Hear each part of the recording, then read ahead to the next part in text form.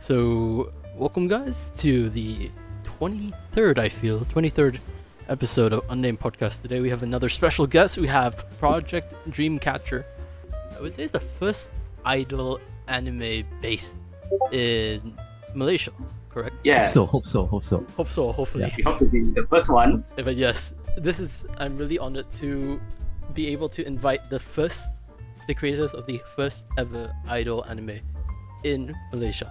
So again, for people that's tuning in, thank you for joining us. And then my name is Xing Qiao. I'm the assistant director in this Project Dreamcatcher. And then with me, CK is our main boss, the director of the Project Dreamcatcher. So this is their logo. Yeah. So the very first IP we are working on Project Dreamcatcher is local Malaysian anime project. Yes, this is the Yore project. Yore Productions. Yeah. So our production name is Yore Productions, and see this is a very fun logo, and there's some stars are going on. Hopefully we can create something interesting. Yeah. So I think next would be our visions and missions. You know, every company needs a direction. So when we created this, then we said, okay, what we really want to do, and what is the core value of the company studios that we really want to hold on to, right? So basically, Yore Productions is personally from my perspective, I want to create something because I and CK are from 3D animation background. So what we did, what we studied, is basically 3D. But at the same time, we believe that 3D doesn't limit at that moment. I mean, it's not only creating more and more realistic stuff, right? So if you see now the industry, like especially from Japan anime, they've been adapting like 3D into their production as well. So meaning sometimes that part of it is they use 3D to replace like a 2D anime hand drawn. So it saved a lot of production time for them. But I think although there's a bit huge debate of whether you should put 3D into 2D or not, but I think personally, if it's done correctly, I think it will really sparks your project. So Yore Productions really want to explore on that direction. So hybrid visuals of combining 2D and 3D stuff. So besides that, then story-wise, then of course we will prefer to create some things like a story with great social values, or like heartwarming, meaningful stories. Meaning some things with purpose, So back to this Project Dreamcatcher, right? I mean, after we announced it on social media, people be wondering, so what is this project? What are you doing? I mean, to sum it up, the project is still under production. We're working very hard on it. But because today we think it is a very good opportunity, so yeah, I think we can show you some of sneak peek of the whole the MV drum roll. Is there an MV link or is there? No, this is just a screenshot. Oh. Now we're teasing you, and this is a few caps that directly from the music videos, right?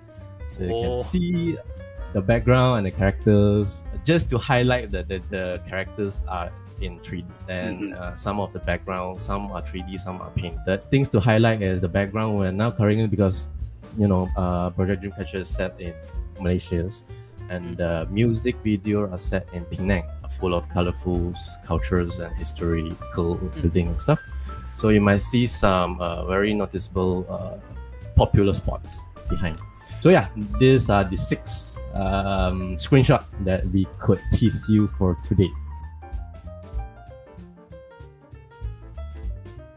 So what are the unique selling points? Okay, the unique selling point for this project is we try to emphasize on our local culture, and also like our beautiful like sports, tourism spots, and also food culture, everything, tradition, that kind of thing. So that's also one of the main goal of Dreamcatcher, is to introduce to the younger audience or the overseas audience that Malaysia has all these kind of colorful cultures.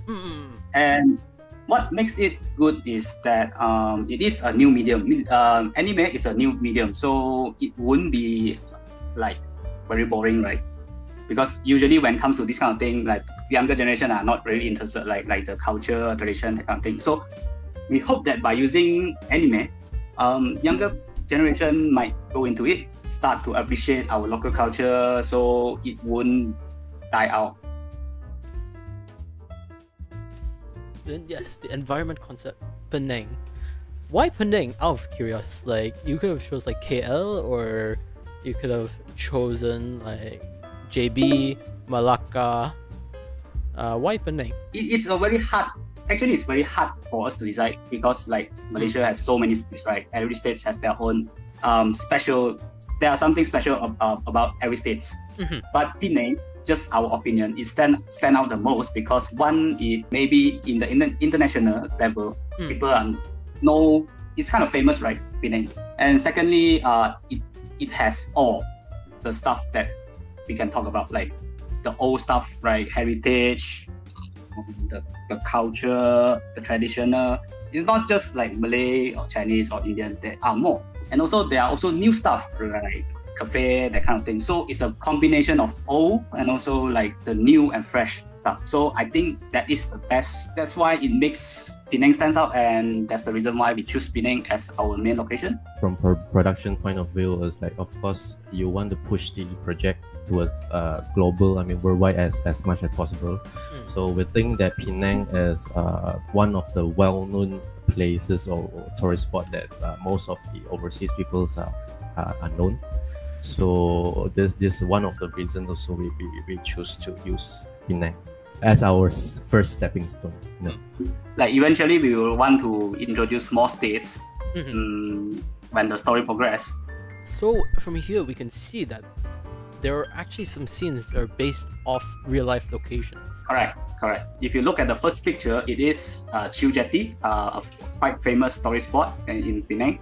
A lot of people go there. So, and also the house of our protagonist, she stays in Qiu Jetty. That's why that's the main location that we are featuring for this MV and also the project itself.